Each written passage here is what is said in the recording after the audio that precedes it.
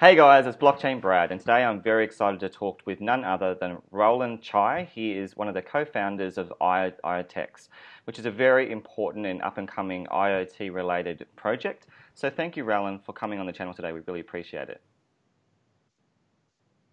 Hello, everyone. Yeah, thanks for having me. No problem. So obviously you are a co-founder, but behind that you have a lot of experience. And with that experience, you have a PhD in the cryptography field. You also have a lot of experience in research, particularly in the science background. You have been the head of cryptography department. You've done a lot of experience in R&D as well for Uber. You've also been a security engineer for Google, which is really impressive. And most importantly, is that you've had 8 years experience in cryptography and also in blockchain industry. So once again, you're very experienced and welcome to the channel. So IoTeX, a very exciting project. You're one of the very important co-founders. It says on the website that you are connecting the physical world block by block, which is really exciting. You are a decentralized network for IoT, as it explains, but perhaps the thing that we want to know most is that you are arguably powered by a privacy-centric blockchain. So that's a lot of information to understand, but I guess the best way to understand your project is to ask the why. Why would you do this, and what are the problems essentially you're trying to address? Sure, that's a very good question. So basically, the Internet of Things has been rapidly evolved for years, but there's really no killer application. And we keep asking ourselves why. And like we have 3 reasons. I think the first one is the cost. The cost of the hardware, the cost of the operation, the cost of the maintenance. They are still too high to make the IoT device to be widely adopted by everyone. Okay. So the second part is non-scalable backend infrastructure. Because like for big companies, for big IoT players, they have this capability to have like a very cool backend infrastructure. But for like small IoT vendors, IoT manufacturers, there are a lot of them. They really don't have this capacity to build up like the entire backend infrastructure. So that's why the IoT device, the IoT service they have is kind of limited to the functional value. And third but not least is the privacy. Like for now, there is really no privacy built in for like IoT devices, also IoT services. I So see. that's a problem like IoTX trying to attack. I see. So cost and privacy are really key. Could we talk about security as well? It's one of the big things that are addressed both in your white paper and on your website. Why is it that security is also such an issue? Sure. So basically, security have different definitions. One definition is like to measure how vulnerable the individual device could be. I think that's a part like blockchain won't be very helpful.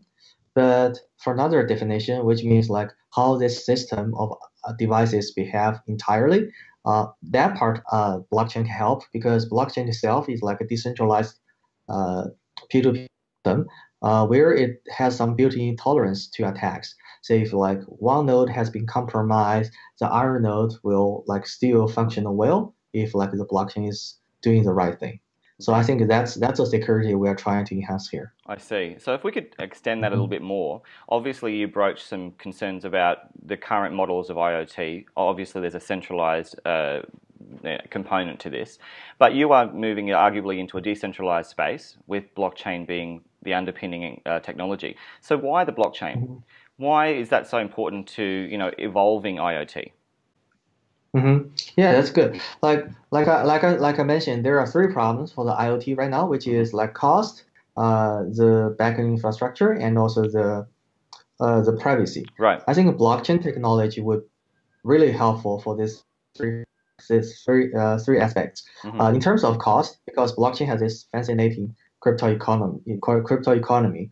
Like by extending crypto economy into the IoT world, like our goal is to drive down the cost of individual devices Right. to make them like more massively adopted by everyone. I see. In terms of the backend infrastructure, right? So blockchain itself is like a P2P infrastructure. So if it works, then there's really no need to build like an individual backend infrastructure for each of the IoT device. I So see. that's two. Last one is the privacy. Like blockchain itself can solve the privacy problem to some degree. For example, uh, like the data is basically scope on the blockchain rather than giving to like centralized parties. For you use, I don't know, like some big players, small stats. Basically, you're giving all your data and control to those centralized parties, companies. But if you use blockchain, everything is decentralized. No one owns your data. You own your data by yourself. I see. So ownership of data and Yeah. also lowering costs and cutting out middlemen in many respects as well. As we've heard from many different blockchain projects, it's about making it more economical, the IoT industry itself. Utilizing. Right. Okay, that's great. If we could talk about some of the stats now of IoT, obviously it's the main focus of your project. In the sense of just how big is the industry right now, generally, and what do you see it becoming, as we evolve into these decentralized models in terms of its magnitude? Yeah, so definitely we're just at the very beginning at the IoT age. We Right, are really far from like everything is connected, right? right. So I think there are some reports saying by 2012 there will be 18 billion connected devices over the world, Yeah, I think it's and the market 20. cap I think it's 20. 20, 22. yeah, 2022. Yeah, and also I think the market cap, like their estimation is like at least $1 trillion. So Right. that's a really huge market, and we're just at the very beginning. Right. So it must be exciting in that respect that you are one of the forefront companies, and no doubt you're not so worried that there's other people entering the space because it is so fresh, it is so new. Mhm. Would that be fair to say that you're not so concerned that other companies are also trying to enter the space? Because IoT is a very popular buzzword right now in blockchain. Sure. So actually, this is like such a huge problem space. Right. It needs like more power. Needs more talent, more money, more companies Hmm. like diving into this problem space, trying to solve different problems. I don't see like them as competitors. I think like there should be even more projects related to IoT. So basically, we can explore together like different directions, like Right. how to solve this problem. Yeah. And Raulllen, would you argue that having more projects enter into the space would also lead demand into mass adoption phases? Yes, I think so. Like because every project will help this IoT to grow Hmm. in maybe one particular way. So yeah, I do see that. Okay, and just in terms of your experience, obviously you are Chinese. You come from a Chinese background. You know the space very well. How is the market looking, locally for you in terms of IoT Um, in your yeah, region I to grew start up off? in China. Yeah, I grew up in China, but like I went to Canada for my school, Hmm. and now I'm at the Silicon Valley. So I really don't know much about China right now. Okay. But at Silicon Valley, I can see like IoT is trying to like get massively adopted, but still there's a long way to go. For example, like I personally have like a few smart speakers, maybe thermostats, cameras, those kind of thing at home. Hmm. Uh, yeah, I guess maybe everyone else is similar. Like basically one home only have like a few IoT I devices, but in the see. future, everything should be IoT. But by the sound of Uh, it, though, you are very well positioned, given that you are, my apologies, didn't realize you're in the Silicon Valley, but you are certainly mhm. catering for the West, and also there are certainly people in your team that can cater for the East. So you are essentially really covering your bases. Would that be fair to say for the industry Yeah. itself? Sorry, can you repeat the question? Sure. So you're covering your bases in terms of regions in the world. Obviously, many of the projects I speak with, or the co-founders, they tend to focus on one region to start off. But you don't seem to be doing that. Are you focused more globally with the breadth of your team? Yeah, that's very true. Actually, so IoT actually is very different from other IoT projects. We are not trying to do this for like a one particular IoT application. Hmm. We are really trying to build out this base layer in terms of blockchain platform for the IoT, and Right. trying to maybe incubate different IoT applications on top of that. Okay. So that's why we are really focused on the base layer Right, well, let's for talk now. about that now. Let's get into the tech of it. Now, you want to be a privacy-centric and scalable spinal cord nervous system for the IoT. Let's talk about those two Mhm. terms specifically. They are confusing for many. Let's start with privacy-centric. How are you going to achieve that technologically? Um, yeah, so here's a privacy centric. That means like we won't hide like every transaction that happens on the blockchain, Hmm. trying to keep it away from being understood by everyone else. Like blockchain itself provides this thing called anonymity, which Hmm. means like you can see like the transaction maybe has you can observe like each of the address on the blockchain, like money flows into and flows out of this address, Right. but you cannot tie this address to a single person. So that's kind of the privacy that like blockchain provides by itself. Right. But we want to take one step further, basically trying to hide. So how's the money flow in? Like who's sending the transaction to whom? Like we want to hide those as well. I Yeah, I see. think there are a few projects already doing that. I think Yeah. you're raising a great point because the term itself of pseudo-anonymity indicates that it wasn't working before, and you're trying to redress that and actually make it truly anonymous in that sense. So privacy is genuinely achieved through the blockchain. Mm-hmm. Yeah, we want to make like a pseudo anonymity to like a really like a anonymity, right? Like Right. everyone should not understand what others are doing Right. on the blockchain. Yeah. Okay, that's interesting. Yeah. If we talk about that in the context of your scalable spinal cord nervous system, how is that integral to your system, and what exactly is it? You mean scalability? Yes, just in terms of, you are trying to be scalable with a new, very precise algorithm, but essentially you're trying to build out a nervous system design as well via your scalable spinal cord, as it's stated in your website. So can you tell us a bit more about that term? Yeah, I think scalability is like a huge topic. I can give you like some dimensions like we can think through. Like one dimension of the scalability is the storage, right? Basically, we want to minimize the storage on each of the nodes to make this system more scalable. Right. Because if you say Bitcoin, Ethereum, like they have really huge storage, like hundreds of gigabytes has to be stored on the disk in order to make it running, which basically centralize the nodes in a way, especially in the long run. Which is So ironic. yeah, which is ironic, right? So that's why like for our stuff, we basically want to minimize the storage. We're trying to cap the storage at a like constant level. Like Okay. no matter how long this takes to grow, like it will consume, let's say maybe less than 10 gig, maybe storage. I That's see. just an example, right? Okay. Yeah, so that's storage. And also in terms of computation. And we want speed up the computation. This also will help to increase the scalability. So computation comes in different ways. Like one way that computation has been consumed is like trying to sign the transaction, right? For each Bitcoin, Right. Ethereum, or no matter what blockchain, you have to sign a transaction to make Yes. it legit. So that's why we want make this signing like very light in terms of how much crypto operations do we take. Yes. So that's a thing like we're working on. Right. Especially we were doing this because we noticed like some of our nodes in the future, they are like IoT devices. They are really weak in terms of computation and maybe memory, right? So that's why we want to make this even signing like to be as lightweight as possible. I see. Yeah, another way. Sorry, maybe I speak too much. But another dimension of scalability is trying to accommodate more devices into the network because like IoT network is so different from the computer network. Like for example, Bitcoin has like 6,000, 7,000 nodes globally. It's not too much. But in terms of IoT, it will have like billions of nodes if everything goes so well, right? So that's why we have this hierarchical architecture just to tolerate all more nodes into the network. I'm really glad you mentioned that because that was my very next question actually, and I think we need to unpack this, is that you do have what's argued as a hierarchically arranged blockchain design, but it explains in your white paper that there are multiple blockchains in this hierarchy. So can you tell us about the key point of concurrence, how they concurrently operate and also retain interoperability in this design? Because it's not just one blockchain design in the hierarchy of your architecture. Sure.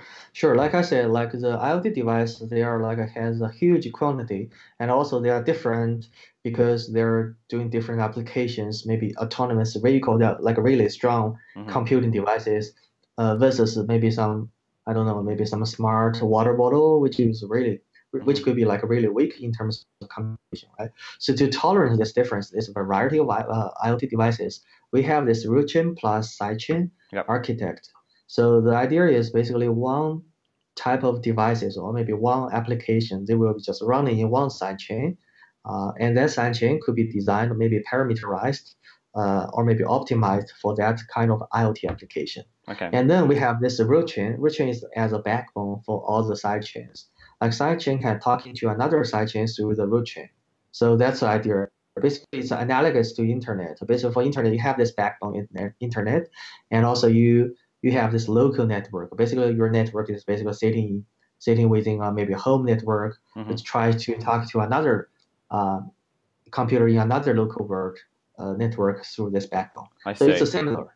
I see. And in that respect also, it seems that the current wave or the new wave for blockchain design is to have a degree of parallel or horizontally scalable elements, and certainly concurrence or concurrently operating blockchain designs are the new wave. So can I ask you, Raulllen, what is the value in doing this? Why split it up into side chains and have the root chain? What fundamentally does it do that previous blockchains with their monodimensional approach don't achieve? Is it the computational advantages? Yeah, I think no, it's actually more than that because we identify like IoT, they have three characteristics. Like I mentioned, the first one is large quantity, and the second one is called heterogeneity. That means like every device is so different, right? And also the third one is called like application specific. That means like they are doing really different things. Like cars are picking up people, like maybe a smart bottle, they're just trying to maybe measure how much water you drink every day, for example. So like these three characteristics makes like this hierarchical architecture basically very needed. I see. And what about in terms of scalability? Does it also afford better scalability because of that? Yeah, that's for sure, right? Because you cannot put everything on one network. It will just blow up that network no matter how much TPS you have. But you can just separate duties, like each one just do maybe a small portion of work and for itself. So that will make even storage and also transaction throughput much better. So Raulllen, what would you say to the generation 1 and 2 blockchains that aren't doing that? Obviously haven't. They've been the buzzword for many, for some time now in the very volatile crypto space, but certainly they aren't doing side chains, the initial ones. We know they have smart contracts and we know they have a DApp facility, but they certainly aren't doing the kind of things you're proposing to do. So what would you say to those, beginning blockchain entities? Yeah, I think like every blockchain should just design or maybe optimize for their own verticals. Like for example, Ethereum, I think it's just like a design to running like a smart contract on top of that. Like a smart contract wouldn't need to be very efficient. It just needs to be trustworthy. That's it. It's just like designed for this purpose. The same as IoTeX is designed for the IoT space, so that's why it has this like architecture. I see. So you don't feel that those previously existent DApp platforms require the kind of scalability and architectural design that you need for IoT? No, I don't think so. I think they're different. Just trying to solve different problems. Okay, that's interesting.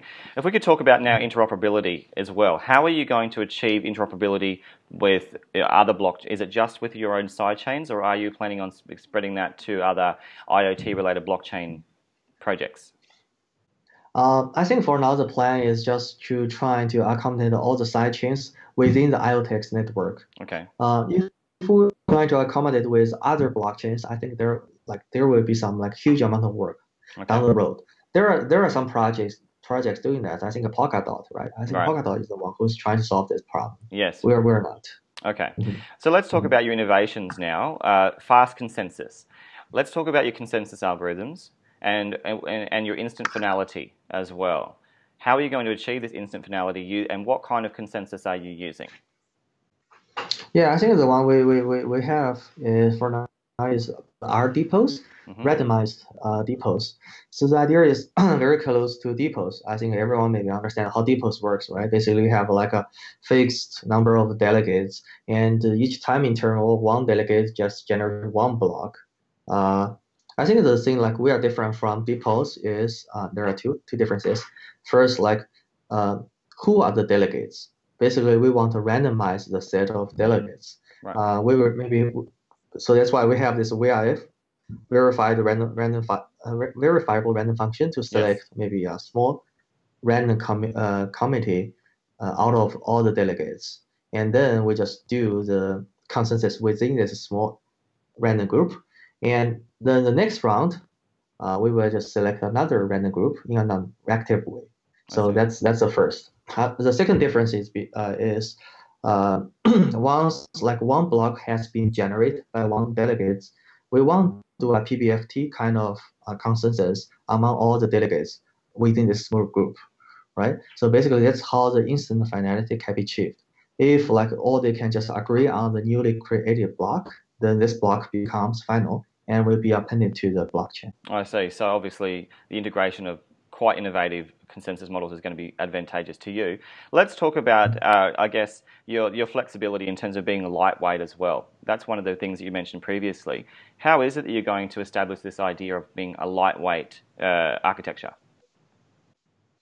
Yeah, so that's why I think we introduced lots of primitives from the lightweight cryptography space. Mm-hmm. There are definitely this server has been there for like at least 10 years. There are some very delicate design to make like a certain operations more lightweight than others. So that's why I think that's basically my research background. We're trying to forward something from that field and put it into the blockchain space. Okay. And what about in terms of your ring signatures? Can you tell us a bit more about your design there and how you're going about, integrating that into your root chain?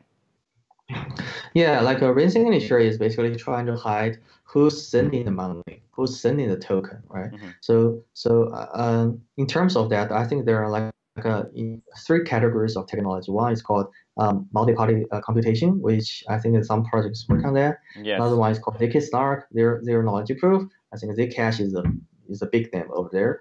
And the third one is the ring signature. Basically, CryptoNote and Monero use this technology. Right. But the limitation they have is like the signature size is linear to how many mixins they have. So that's the thing we want to improve, because you want like maybe a larger anonymity set, meaning like maybe a larger number of people who gets just mixed into this transaction. Right. At the same time, you want the signature size to be as small as possible. So here is the innovation we have. Basically, we have like one guy who's really also working with me on the cryptography, trying to optimize the ring signature in a way that we can have this ring signature size to be really small. Okay. And it's constantly so, from my understanding, is it's a constantly small size ring signature. Yeah, so we're having some discussion about this constant size versus logarithm size of the signature size. There are some compromise. There are some trade-offs in terms of design. If you really want to make this ring signature constant size, there are some compromise we have to take. So that's why we're still like like trying to evaluate or doing more experiment on like which way we want to go. Well, given that so many prominent blockchains, I'll name one. That's OneChain. They are also using much of the Monero style ring signature. It's exciting to hear that you are evolving and developing the very nature of ring signatures as well. If we could also talk about other things that are in your white paper. One of them is your range proof using bulletproofs as well. How is that relevant? How does that work in terms of your root chain as well? Yeah, I think bulletproof is just trying to hide the amount. Like there are three things we want to hide: the sender, the receiver, the amount. Bulletproof is basically give you a range proof, trying to hide how much you have been sent from A to B, right? So I think a bulletproof compared to the previous like Paris commitment, it means like it has a smaller proof size. So that's why we also want to integrate with bulletproof. Actually, we have some conversations ongoing with the bulletproof team. Right. They already have this implementation. So basically, we are trying to I see. try to do something for them. What's exciting is that you're really focused on all the different components of privacy. You're really going deep into that, I can see. If you could tell us a bit more about your use cases with regard to lightweight smart contracts, how are the smart contracts going to relate to your plan? So in terms of smart contract on the root chain, I think the plans do not have smart contract because it's not needed. The root chain is meant to be like a simple, stable, and scalable. Okay. And for the sidechains can have different forms, right? Like one form maybe is more like Ethereum-like. Maybe one form is more like I don't even know. Maybe DAG structure. I have no idea. So maybe some sidechain have this smart contract running on top of that. So we want to optimize a smart contract in a way to make it like very lightweight, because we notice like IoT devices, they're usually just built for one or two purposes. It's not a computer. It's just for maybe, for example, just sensor the environment, sensor the temperature. So it's just for doing one or two things. So that's why like a smart contract can be more tailored, right? Just can be just doing something very specific rather than doing everything. I so see. that's the idea there. Yeah, but we haven't started that part of work yet. We are focused on the testnet, scalability, and privacy. Sure, but it is exciting to know that that is in part of your roadmap, that Yeah, you will be looking at that because smart contracts that's true. are a huge industry in themselves. Uh, I, Hmm. I wanted to also ask you now about your team. I have to say, having looked through your team, I was really impressed. There was a significant number of PhDs listed with your team, just alone with, for example, some names of Xin Xing Fan or Jing Sung, Tim Pan, Dustin, and Kevin, or I'm sorry I pronounced some of those names wrong, but clearly there's endless PhDs there. So I guess I wanted to ask you, just how important is it that your team be so well skilled and well versed in each of their skill sets? Yeah, yeah, I feel like they are all top experts in their own fields. Yeah, for example, my co-founder, Kevin, like he's a PhD in the computer vision and machine learning, and he has like this really rich experience about system, about the products because he's doing lots of things at Facebook.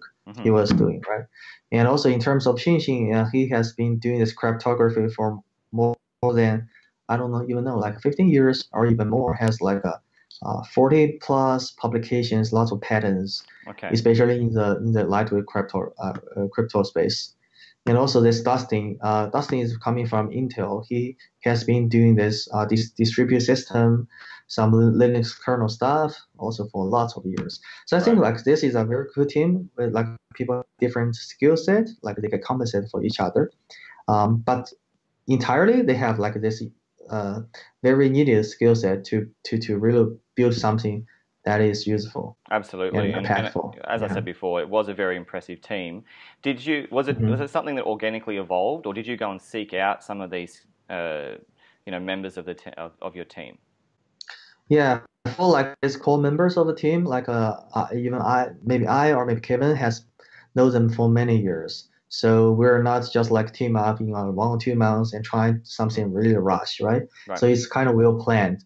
Like we had have this conversation from I would say even from several years back, I see. saying like we want to do something very meaningful for the blockchain. So in that Yeah. respect, Raullin, how long has it been in operation, your actual project, in from its fruition? Yeah, like I said, the conversation has started like a few years back. We're just trying to figure out um, like what we want really, right? Hmm. Then I think it's last year around April. Basically, we kick off the project seriously. Hmm. Like we look into the implementation, we're looking at different approach. We are trying to engage people with skill sets because we want to have a powerful team down the road. Sure. Um, yeah, and I think it's roughly maybe 10 months starting from last year So you've April to achieved a now. lot in such a small amount of time. And I wanted to ask you now Yeah. about your advisors. You have three advisors listed on your website. All three of Hmm. them are extremely impressive. You have Fan, Jack, and Guang. You know, clearly they're powerful people in their own right. How important has it been from your experience to have this kind of level of advisorship?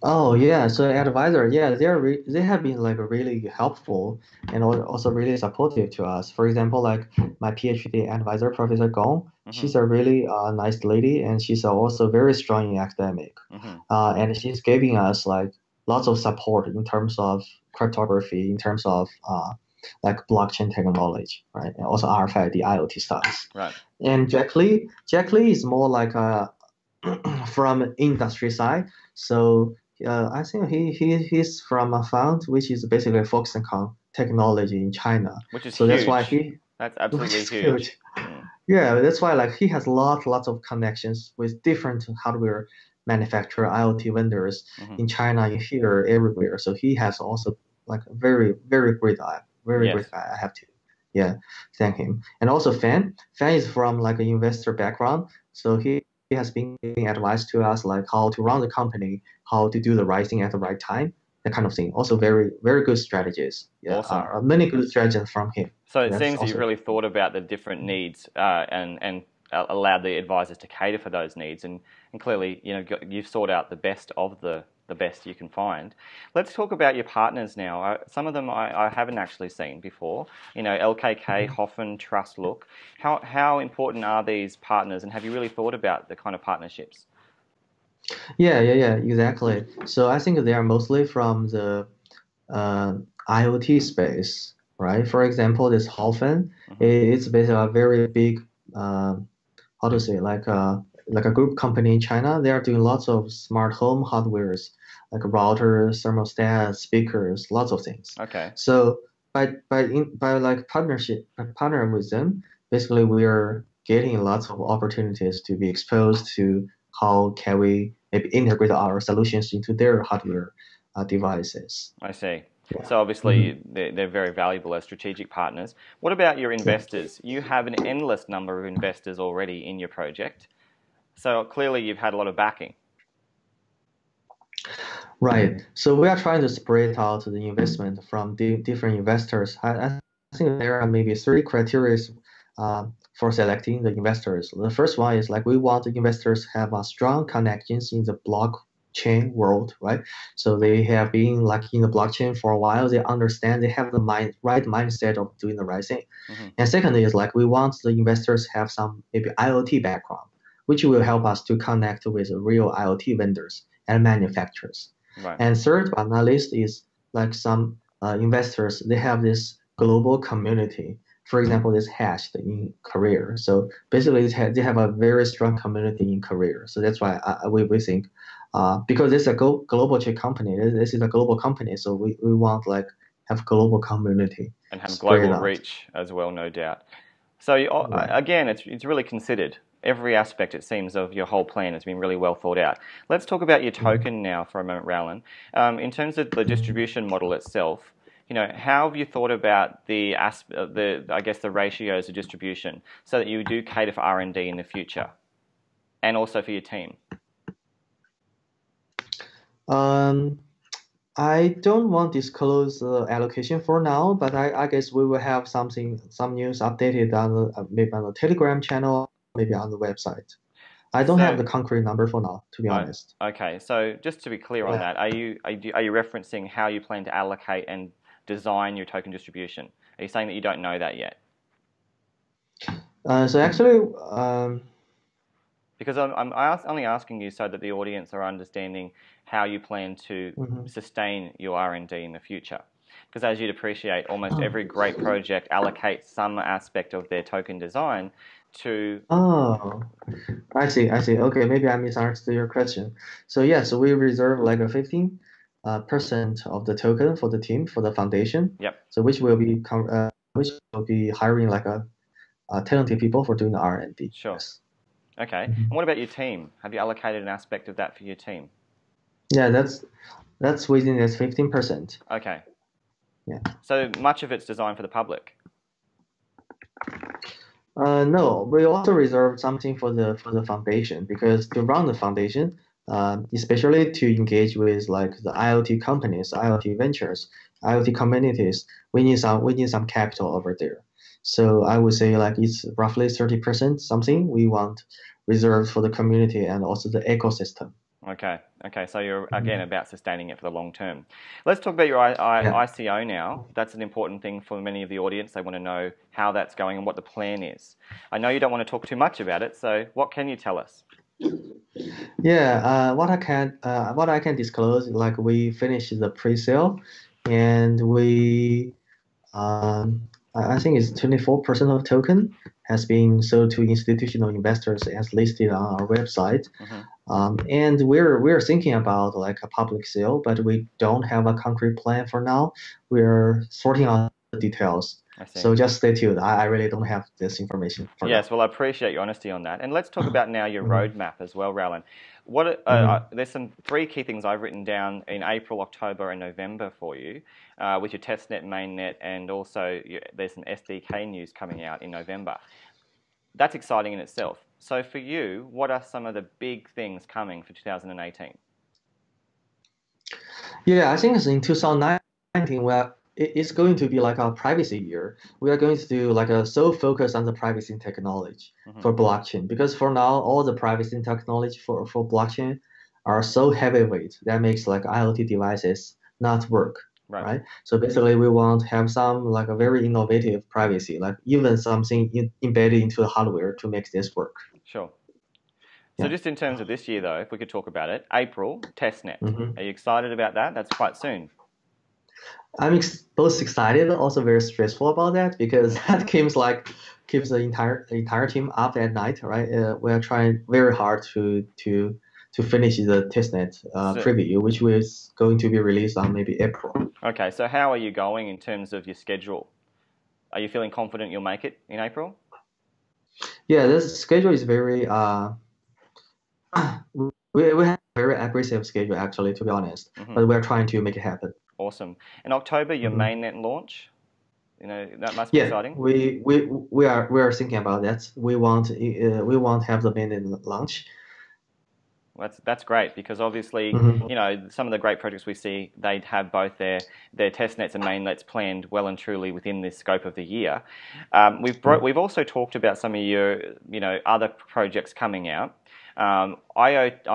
IOTA is one I wanted to broach with you with their Tangle protocol and also the DAGs. How do you feel about other protocols like Tangle and DAGs coming out with their directed acyclic graphs?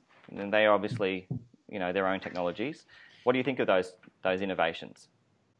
Yeah, I think they're cool actually. I kind of like the idea.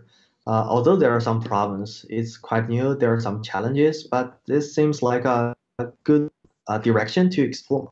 So I like it. Yeah. Awesome. And just in terms Uh, of access now, if we could talk, if you wanted to direct us to different social media platforms that really showcase what IoTeX is all about, where could we go? social network, right? So Yeah. mostly we're on the Telegram group, and we have people just keep the group running in an organic way. And Okay. also, I think we have a technical blog post on the medium.com. So that's where you can find more information. And also, guys, if you're not familiar with the website itself, it's IoTeX.io, which is a great way to get information as well. I certainly went there very quickly to understand more about you. Now, in terms of future endeavors, let's talk about these aspects of research, partners, teams of the future. I know you can't disclose too much, and you certainly won't. I can tell if if it's something that isn't signed with you. But just in terms of partners of the future, what are you thinking, and where are you going? Yeah, I think partners, there are maybe three categories of partners. I think one is some academic research labs. Hmm. Basically, we want to engage with because they are doing something really cool in terms of privacy, in terms of like this cryptography technology, Right. which would take blockchain to the next level. So that's one we're working on. And another one is like this IoT, also maybe hardware companies. There are one or two, which will be announced maybe later this year. Like we are trying to go into incorporate with them, trying to not incorporate, cooperate with them to have this like our first or maybe second the app together built on top of IoTeX blockchain, also together with their hardware. I see.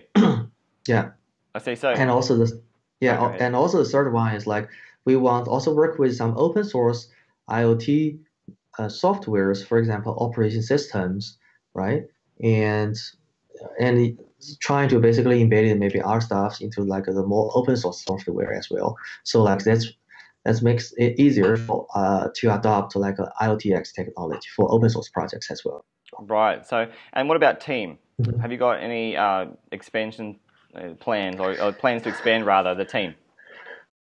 Yeah, like the thing that keeps it mostly exhausted is trying to hire more people, especially great people, right? Like we got lots of applicants, but like my and also my coworker, like their job is trying to pick the top talents from Silicon Valley, from like uh, ma- here or maybe even in China, like the top talents. We want to Okay. hire top talents in terms of engineering, in terms of cartography, Right. and we're going to expand the team. I don't have a concrete number, but I plan to expand the team to roughly maybe 16 people by end of this year. So, Raulllen, if someone was listening that was experienced in cryptography or perhaps, is currently doing a PhD, what would you say to them? If, they wanted to explore, employment with you. Yeah, yeah, just send an email to support@iotex.io, and we will be really excited to talk with you. Awesome. Well, it's been an Uh-huh. absolute privilege to speak with you, Raulllen Chai. You are the co-founder of IoTeX, a very exciting IoT-related blockchain project for 2018 and beyond.